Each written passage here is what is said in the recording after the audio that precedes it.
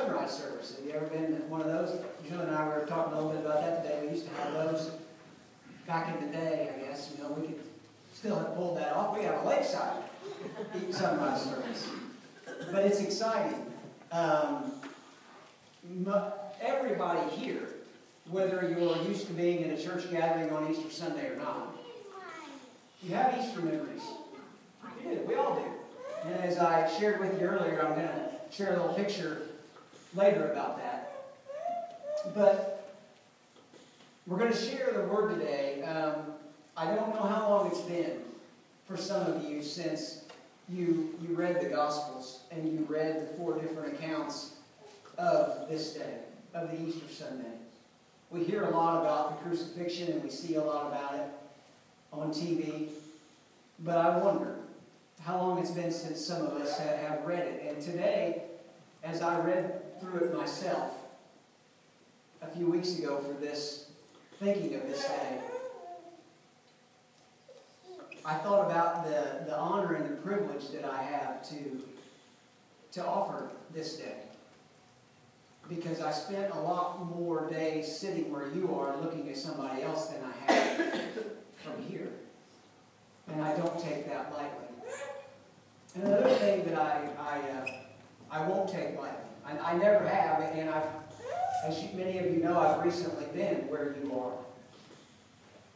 is that this many people and thousands, hundreds of thousands all over the world have given their time to a message about Easter. A spiritual message that they want in their life, or at least that they're open enough to, that they allow somebody to drag them to church. And it really made me sad. I will say in the last 2 or 3 months, it made me sad, and almost to the point of angry, that many people were giving their time. That many people were willing to say, I want to listen to something. And I didn't really know if they were being fed. I was there and I didn't feel like I was. And I don't take this responsibility lightly at all.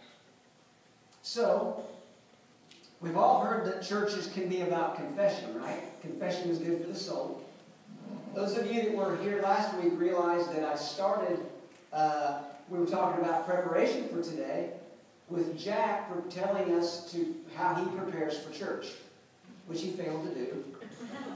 So I'm giving him another chance this week, and we're going to start with confession. Jack, you need to go first.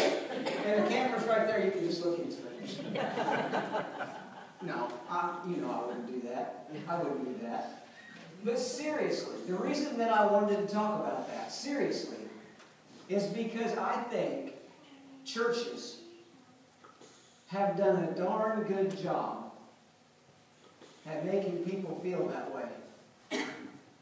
At making people feel like they're under the gun, or that they shouldn't be there, or that there's a problem with them and I can't go there. And you know what? If you look at Jesus' life, which is all that we need to do, sure, he had his group around him that he was teaching and preaching to. But Jesus went and hung out with the other people that the religious institution couldn't understand. The people that had real problems, everyday problems. And that's what I want to be a part of. I want to be a part of something that realizes that people need to find that Savior. Because I know that they have a reason and they have a want in their hearts. And I'm just grateful that I get a little bit of a chance to be a part of that. We want to be able to offer a different way than is sometimes offered. So, Easter morning, we've already discussed this. And this picture that I'm going to put up, I hope it's fuzzy. You'll see why. This is what Easter used to be to me. Oh, that's the title. There, oh, good, it is fuzzy. I'm going to stand back so you can all see that. That is me in 1987. That is me in 1987, the year that I graduated high school. I will call your attention to a few things, because if I don't, my family will. Notice the longer hair blowing in the wind in the back? Yeah, baby, that was what you had in the 80s. It was longer back there, right? Yeah. And also notice, this is for my kids, that is the car that I drove. So get real about the ones you have to drive and you want to complain about. That's my 73 Torino, baby, and it was okay. And I waxed it, some of the red would come off, but it was okay. But do you know why I share that? Because I've come from there to here. I was not a believer there. That was Easter morning. That was in Julie's front yard. That's her mailbox kind of behind me. You can kind of see it in another picture. Okay? I had to zoom in on it a little bit. Because I didn't believe then, but I went to church. The only reason I went to church is because Julie went to church. If I wanted to be with her on Easter morning, I had to go to church. Well, I go to church. I get a decent shirt out, put on some dress pants. It'll work. I drove over, stopped in front of the driveway, you can't tell that there, to go in and get her so we could go to church. I wasn't a believer. I was a pretty decent guy, I guess. I didn't, lie, cheat, or steal. I may have said a foul word, but that was it. I was a pretty decent guy, but I wasn't a believer. That was me. That was me in 1987. I was one of those people that was sitting there looking to see if what the people that gathered in the church and called themselves a believer of a certain way of thinking, if they were any different than the guy on the street. That's what I was doing when I left there, besides trying to hold her hand. That was it. That was me. And I think that there are some here that are in that same spot. You may be older, you may be younger, but you're in that same spot. So then fast forward a few years from there. I don't have any of those pictures. I look like me now. I was sitting in a church. I was a believer. I was something in the church. I can't even tell you at that point in time. And I decided as I sat there before service to just read the Gospels. Imagine that. I was going to read my Bible in church. How crazy was I? I was a rebel. And as I was reading my Bible in church, I was reading the account on an Easter Sunday, and that's why I remember this so well. I thought, hey, you know what? I'll read an account of the resurrection. I was so proud of myself. And I did, and I thought, okay, that's kind of what I thought. And then I read another one. And you know what I noticed? And I didn't like it. That inside that Bible, there were some differences. Wait a minute. Wait a minute. How come I have 4 accounts and there are some things that are different? And I will tell you that the joy of my Easter went right out of my shoes. It went from my heart. You know that feeling where they say your heart sinks? And I was like, why are there differences? And I didn't discuss it with anybody. I just went on, and I kind of I muddled through for a long time. I didn't like it, but I dealt with it. That may be you. That may be you. You may be saying, I kind of like the whole concept, but don't know about the whole thing. Differences can kill you.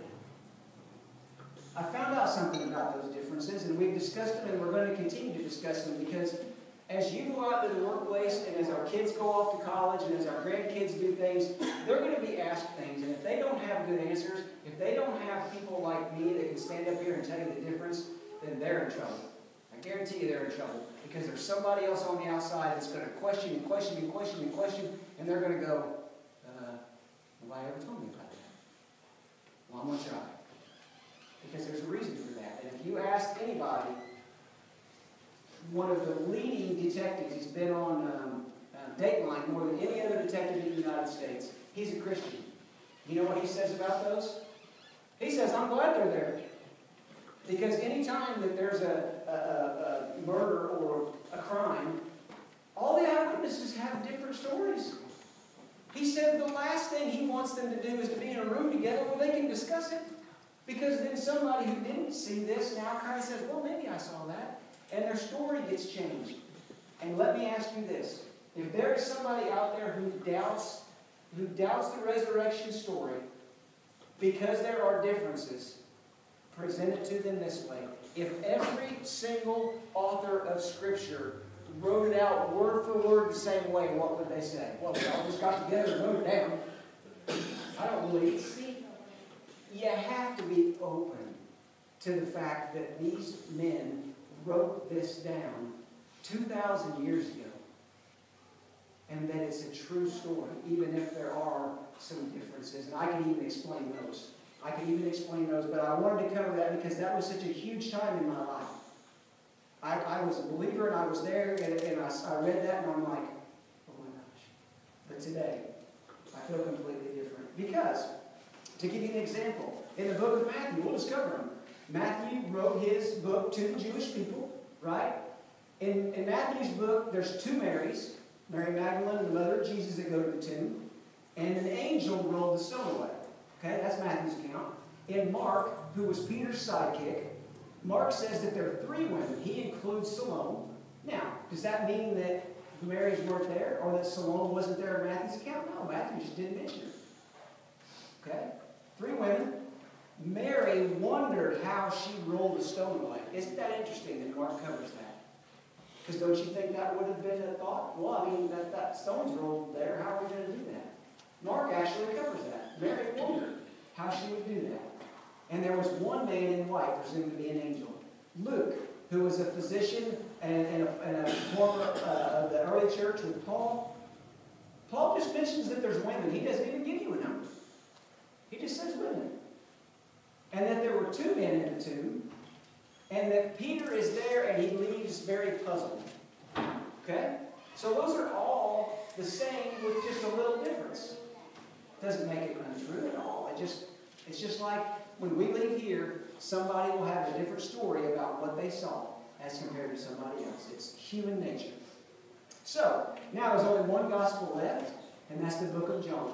Now, many people will say that the Bible can't be factual because these were uneducated men who couldn't possibly do that. Well, there is biblical record of them being involved with scribes and things that could write down and could do it. And I will guarantee you that many of the books that you and I choose to read that are located in that back there in Fellowship Hall right now were dictated to somebody who wrote them down and put them in book form. They were not written by the author. They were written by a scribe. So don't tell me that you have to be the author of that book. Because you can dictate it to somebody who can write it down, and it'll be word for word. Same deal that we live today. Same world.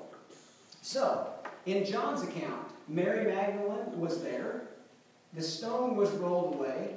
So she ran back to tell Simon Peter and the other disciple, whom we know as John. He doesn't name himself. And I think it's interesting, which I won't have, this will be next year's Easter message. I'm already ready. We're going to talk about why she called him Simon Peter, but that's next year's message. You have to wait a year, and I do expect y'all to be here. We'll write your names down. Okay? The other disciple, the one who Jesus loves, and she told those guys, they have taken him. They have taken him, and I don't know where they have put him. In other words, Mary looks in there and says, the body's gone. The body's gone, guys. What are we going to do? What will we do? So then, the only recorded, as far as I know, foot race in the Bible happens. If you read John's account, Peter starts out running for the tomb, but John runs faster. And he pretty much just says that. I think it was a little dig at Peter. I don't know how long, but he just basically says, I outran him. He took off running, but I got there first. But John was afraid to go inside. John wouldn't go inside. He looked inside and saw the garments. He saw the garments, and he knew that the body was gone. But Peter goes inside. There was a folded cloth, which is another sermon.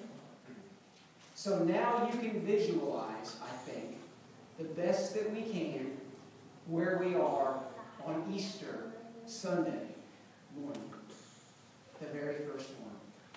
So now we're going to cover it with our scripture. And we're going to start with verses 8 through 10. All right, this is right after all that stuff I just described to you. Then the disciple who had reached the tomb first, which is John, remember I told you he won the foot race, also went in. So now he's gone in, and he saw and believed. We'll come back to that. For until then, they still hadn't understood the scriptures that said Jesus was raised from the dead. Do you remember all along in our preparation, they didn't get it. They never got it. They were all following the miracles. They didn't understand. I will rebuild the temple in 3 days. None of them got it. John is writing in his gospel, and he says, we finally understood that he said he must rise. And then they went home. I mean, what else are you going to do? Right? I mean, at first I thought that was kind of weird, but then I thought, well, what are they going to do? You know, kick up some lawn chairs and wait? I mean, they went home. And they all recorded that they went home at that point. Mary was standing outside the tomb crying. This is the only gospel that records this, and that's why I want to talk about it today, because this is absolutely fascinating.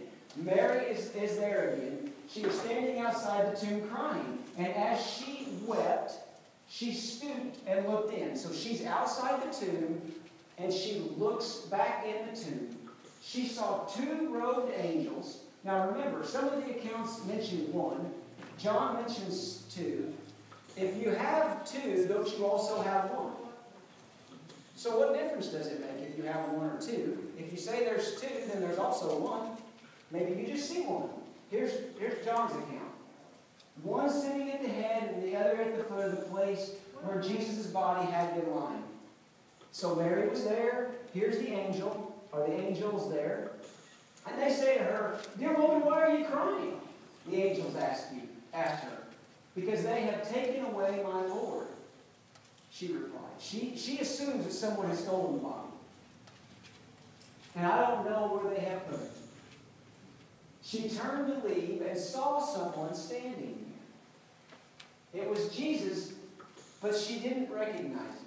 Now, for those of you that know your scripture, a little later on the road to Emmaus, Jesus walks with 2 of the followers, and they don't know who he is either until he sits down and breaks bread with them. How or why this happens, we don't know, but this isn't the only occurrence of somebody being with Jesus and she doesn't recognize him. And he says to her, "Dear woman, why are you crying?" Jesus asked, "Who are you looking for?" Now, one thing that will be an entire sermon at some point, but I'll just cover briefly today. When God asks you a question, when he asks you a question, when he asks questions in Scriptures, it's not because he doesn't know the answer. He knows the answer. He's just wanting to know and stir up inside of you. What is your answer? Who are you looking for? Jesus wants her to know. She thought he was the gardener. That's the title this morning. Gardener. So she thought he was the gardener. "Sir," she said, "if you have taken him away, tell me where you put him, and I'll go get him. Just tell me. I mean, I'm a servant. Just tell me, because I want to get him back. That's all I really want." "Mary," Jesus said. He called her by name. "Mary," Jesus said. And she turned to him and cried out, "Rabboni," which in Hebrew means teacher. "Don't come to me," Jesus said, "for I haven't yet ascended to the Father. But go to find my brothers and tell them, I am ascending to my Father and your Father, and to my God and your God." Isn't that interesting? He didn't just say, "I'm going to my Father and my God." He said, "I'm going to my Father and your Father." Why put that detail in there? Why put that detail in there unless it was God who said it and you'll never forget it? Mary Magdalene found the disciples and told them, "I have seen the Lord." And then she gave them this message. There's your first Easter. In fact, there's the added part after the men had already blitzed the scene. As one account said, Peter went home discouraged and dismayed. Peter didn't get it. Mary didn't either, but Mary stuck around a little longer. Ladies, this resurrection is a tribute to you. Because at this point in the world, ladies had absolutely no say in anything. But God actually makes them the heroes of Resurrection Sunday. He does. So, as I said earlier, did you catch the title in verse 15? She thought he was what? The gardener. Now that was probably common, and that was probably normal that there would be someone there to take care of these burial plots and things, I guess. But she thought he was the gardener. So I guess it was a simple mistake. But as I read this and as I studied this for today's message, I wondered if you and I, if we do the same. I mean, maybe we don't label Jesus the gardener, but do we have a spiritual influence in our lives that we attribute to something else? Do we write things off in our lives as coincidence or whatever we choose because that puts it on the level of our understanding? You see, she just wanted to know where the body was so she could go get it. She didn't have a clue that that was Jesus standing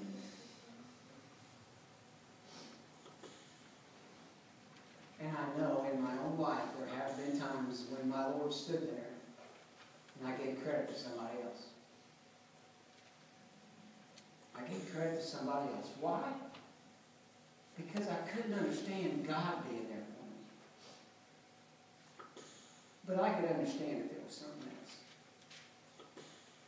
I may not have called him the gardener, but I might have called him something else. But what does he call her? Family. He called her by name. And then she gets it. And instead of calling him the gardener in our lives, I wonder if sometimes we lose him in the hustle and bustle of our jobs. Because our jobs are the little g God. I'm not talking to you, I'm talking to the man in the mirror because that's very easy to do. I've lived it and I've seen it. When kids' activities become the God, the little g God, and we start calling Jesus the gardener, because we understand the gardener and we don't understand Jesus. Sometimes we even call our spouses God. Sometimes we call alcohol or drugs God, tobacco. We do it. We call TV God. And I'm sure you get it by now. So I wonder if Jesus is standing right there and we are weeping. We are weeping as Mary did. We're weeping for ourselves. The place that we are, our world. And we weep for each other. Because we don't recognize that he's right there. Because to me, that's what Easter morning is. Because without Easter morning, I don't know how much of a place Jesus takes in history. Very, very little at the end. Because he was just a Jewish teacher. A few people that followed, and there were others. What place does Jesus take in your life? And I believe that that's whenever the weeping switches. And he weeps for us. He weeps for us because we don't get it. But he came back to save us. And we still see a garden. Because in this story, there are two characters. There's a gardener and there's a Savior. When you leave here today, and when I leave here today, you're going to take one of those two guys with you. You're going to leave this morning and you're going to think about the gardener, whatever that is in your life.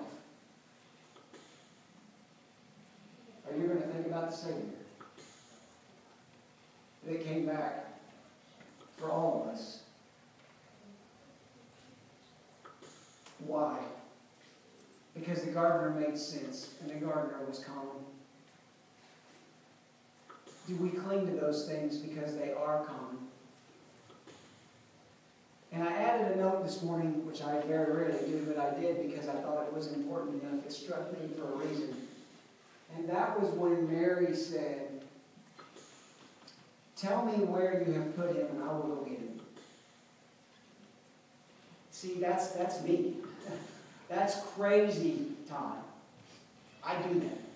Just tell me what I'm supposed to do, and I'll do it. I'll do it. Just tell me. Jesus said, "I'm here. You don't have to do anything. Weren't you listening?" For me, he can search a jug head right there. He does it for you. For me, he can search that. Weren't you listening? Because being a Savior brings glory and grace. But it also brings an accountability. We have that too. As believers, we are accountable to be different. Do you remember what I said from that 1987 picture? I didn't go to church that day to hear an Easter message. I went to church that day to watch an Easter message. I wanted to watch an Easter message. And I see you sitting there in church, but what do I see you doing when you're not inside those walls? I see you standing and singing, but what do I see you doing anywhere else? And I know it's not about works, but faith manifests itself in works. You will have a different life if you call him Savior. You have to. Those aren't my words, those are his. And if you want to know what they are, they're actually right here. I actually have them handy. In the 10th chapter of Matthew, verse 38, "If you refuse to take up your cross and follow me, you are not worthy of being mine." Those are his words, not mine. So see, this day we hear a lot about the cross. This week, we've heard a lot about the cross. We all have one as believers. And Jesus says if you refuse to take it up, you're not worthy of being mine. I love it and I don't like it all at the same time. That's accountability. What do we do with the time that we have given? And I have in my notes in my Bible that that is the first time that the cross is ever mentioned in the Scriptures. When he said it in Matthew 10. So I'll close with this thought because of how powerful I think that it is. I didn't even think I had time to include it. But if you read the Scriptures, you will realize that the Scripture doesn't record people being changed or led by theories. Okay? People aren't changed or led by theories. God always chooses people. He always chooses people to change and to lead and to make a difference. And in 1987, as an unbeliever, that's exactly what I was looking for. Because this world will absolutely try to sell you a lot of things, a lot of theories, and a lot of things that happen to you and to me. But I'm telling you right now, guys, I see it every day, and I'm actually grateful for it, even though it's hard to swallow sometimes. I am grateful for the fact that I get to see people want the truth. People want something different. The world will leave you with an empty soul. The world and its theories will leave you with an empty soul. So it's his way. Will you and I step forward and be those that have chosen to be different? Not perfect, but different. You can give an excuse. And in my notes I actually put, you can give me an excuse, but you're not giving me an excuse. You can snow me over any day of the week. But you can't fool him. And if you believe in that, you believe he's your Savior and not your gardener. Because your gardener, you don't care. Your Savior, you can't deny. No more excuses. Take up your cross and follow him. Make your own rules and do it your own way. That guy in 87 had a patent on that. I was good at it. I was really good at it. I thought I was. That will lead to a very empty life. The Savior that stands beside you, a full life. A completely different life. His way. For those that choose to do it their own way, and I mean this, I will pray for you. Because I am completely sure that kid back in 87 had plenty of people praying for him. And do you know how I know that? Because the day that I was baptized, well, and then I came forward in the church, I can even tell you who they were. I had people in that church that about pinched my neck off my head and hugging me and saying, I've been praying for this day. That's how. So if you have decisions that you need to make in your own life, you're absolutely willing to make those whenever you need to. But I guarantee you, you'll know it if you make it on Easter Sunday. Will you pray with me? Our God and our Father, as we look back over the Scriptures and through time, we see this glorious Easter Sunday, a day where we were all saved forever if we choose to follow a Savior. Father, the accounts of the life of Jesus are incredibly fascinating. And to see this account of John and Mary's encounter with Jesus that I'm sure that she shared with him after. I'm sure that it was too much for her to keep inside. And she shared. And it's changed lives forever. That she admitted that she saw a gardener when she saw the Savior, when she had the Savior. May we see in our lives the Savior and not see the gardener. As we go through this life together with you, as we live with you